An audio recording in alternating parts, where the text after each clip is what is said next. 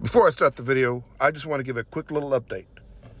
So while working on this one, I was under the assumption that Carolina in Fort Worth was in pretty serious condition at the hospital after an altercation with the police. But right before I put it out, got an unconfirmed report that looks like she's going to be okay and that she's in good spirits right now. So we all hope that's the case, but we'll keep an eye out just in case.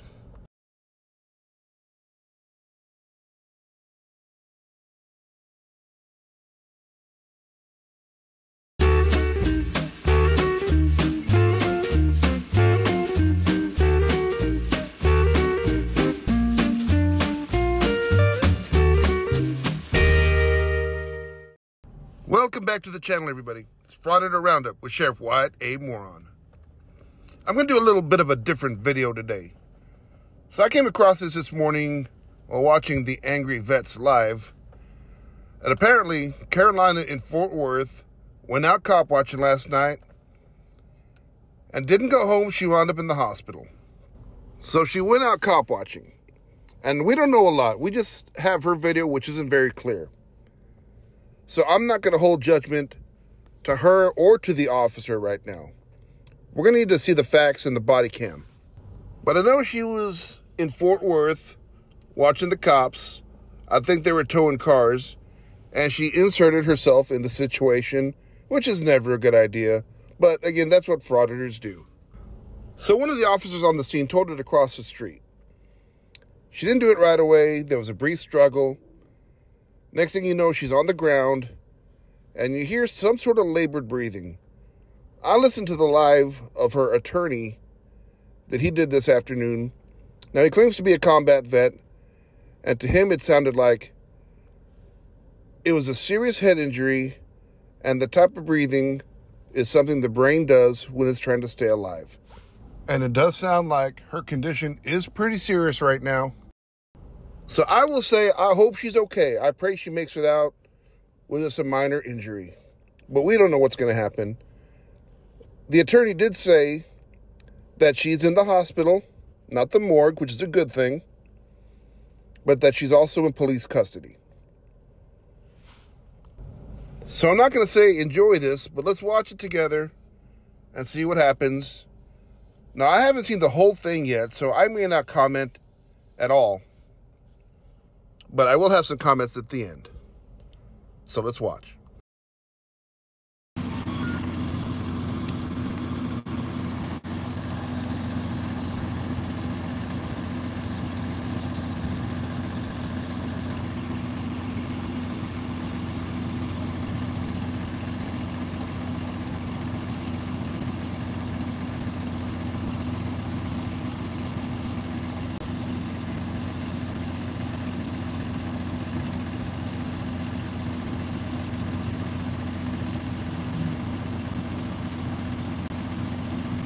They hear I was over here and they're all coming. They think Manuel's with me. That's what the problem is. And we're back. And we're back. Sorry about that. I don't know what I did. I really don't. It's so hard. It's got a brand new program to it. But now everybody, all these cops are coming up here. They must think, they saw me, I know. They probably think Manuel's with me and he's not. That's why they came over here. That's the tow truck. That's their discussion over here. They're having a discussion over here. They're saying, okay, we're going to tow this, we're going to tow that. Let's see. What are we going to do? Where'd you... Oh, I bet it's a cop car that's broken. That's hilarious if it is. Predator ones. Predator tow truck drivers. They're the worst. Do we have a black officer? That's amazing. Yay. No, it's not. It's a white guy. No, he's Mexican. What's going on? Don't say something to me, I dare you.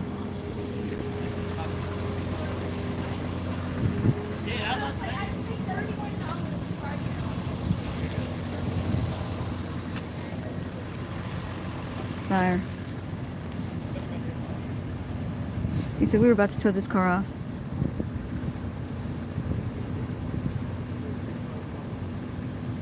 They're towing a bunch of cars off. Like that shows really, like, they're trying to build the entertainment district up, right? And this is a great way to do it. This is great. This is great for community relations. Isn't this a great idea for community relations to start towing people's cars? I think that's a wonderful idea.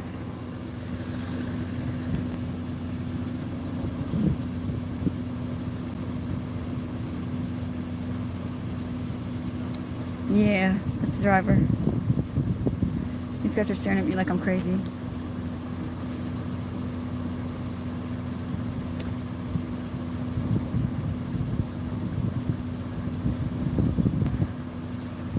It's really late for people, huh?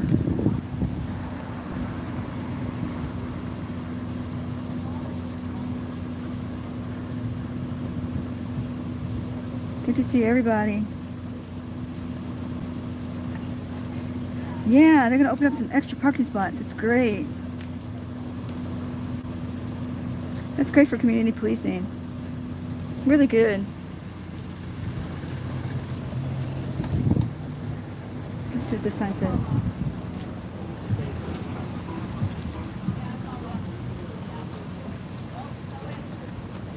That's great for community relations. That shows the spirit. That's the spirit. Fuck somebody, stay up. That's great for community policing, like they're trying to build up the entertainment center, but now you're going to tow everybody's shit. So you're going to tow this one. They did the Plainview Doctrine on it. That's a private parking lot. How the hell are you going to tow off a private parking lot? Are you allowed to tow off a private parking lot? Of course they are. Happens every day. I'll gather to say a majority of the tows happen on private property. And I've said it over and over again. I'm going to say it again. If you don't know what you're talking about, you're not an expert and you have no business doing what you're doing out there. Are you allowed to tow off a private parking lot? Oh, you're going to ignore me? Okay. Be a dick. You were a dick to me one other night, too. It's Mr. Dickhead. He's the only tow truck driver that's ever been rude to me besides that other one. This is nothing about, it says, the signs do not, this is a private parking lot.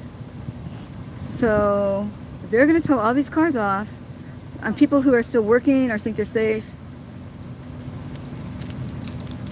It's a private parking lot. It doesn't say any, there's no towing, it won't be enforced signs. Let's look for them. Do you see any towing will be strictly enforced signs? I don't see any. So there's no signs that say towing will be enforced.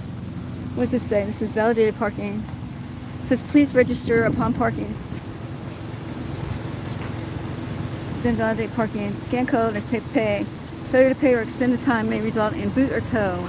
Please register upon parking. Who do they register with? Okay, here it says, here's a sign. Does anybody know how to do these? This is what the sign says. I gotta scratch so let me focus in. Here's what the signs say. The signs say, validated parking. Please register upon parking. Businesses can then validate parking for Folk Street warehouses. Ways to validate. You can scan the QR code or text pay. Failure to pay or extend time may result in boots. Okay, so how do they know if they paid or not? That's what I want to know.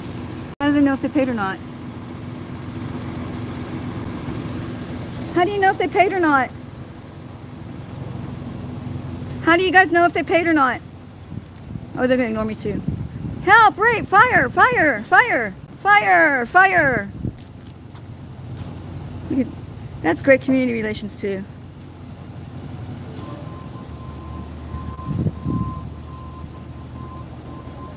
How do you know if they paid or not, ladies? Okay, so this is where it goes sideways. Hey ladies, hey ladies, hey ladies, hey Kruger. No, I'm not going to before. There's no investigation, there's no nothing. You can go to the other side of the street, you're going to get arrested. I'm not warning you again. What are you talking about? Go to the other side of the street right now. Wait, tell me why first. You're under arrest. You're not. No, I'm not under it. Okay, you go. Stop resisting.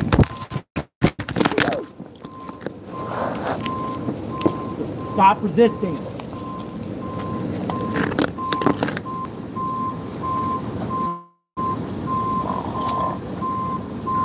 She's bleeding.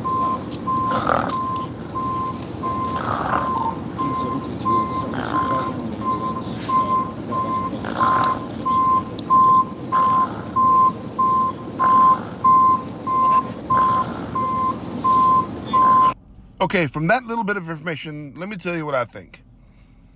One, I heard Officer Kruger tell Carolina 3 times to go across the street. And I heard one of the female officers say there is an investigation. So that's the end of the story right there. When the police give you an order, you follow it. It's not a compromise. It's not a negotiation. You follow the order. All he had to do was tell her one time to go to the other side of the street, and he would have been in the right to arrest her. Now, secondly, I don't know exactly what happened. You can't tell. So I can't wait to see the body cam. Is it possible that this Officer Kruger used excessive force? Yes, it's possible. But it would be wrong to accuse him right now, like the 1-8 community is doing, of being a tyrant. So like I said, I first got wind of this when I saw the angry vet go live earlier this morning. And that live, of course, he's going to go support her, and that's fine. You expect that. But it was also everything you'd expect from these frauditors. One, they kept posting the number to the police. Why would you do that? Believe it or not, police get calls for emergencies all the time. Why would you want to tie up their lines? Say, for instance, Caroline slipped and hurt her head, and there were no police around, and one of her buddies was trying to call the police. But they had to wait in line because someone was call flooding them. You don't call flood a police department. You don't. That's probably illegal. And like I said, I also went to go see the live stream of her attorney, Texas 2A attorney, who talked about what information he found. And it was everything you expect out of an attorney. First of all, he was advocating for his client, of course. But two, he also slandered the officer who he kept calling Freddy Krueger. And he also slandered the entire Fort Worth Police Department, calling them tyrants. Now, he did, in a very milquetoast way, encourages people not to call the jail, which is more than you might expect. He was making an honest plea to them not to call the jail. They didn't hurt her.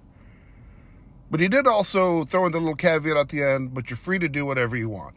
But like I said, I'm going to keep my eye out on this one, kind of keep waiting for the body cam to come out. And whatever happened, happened. If Caroline is in the wrong, she's in the wrong. If the officer used excessive force, he'll be in the wrong and he'll have to pay for it. But let's just hope that Carolina makes it out okay. And then maybe whoever needs to learn a lesson will learn that lesson.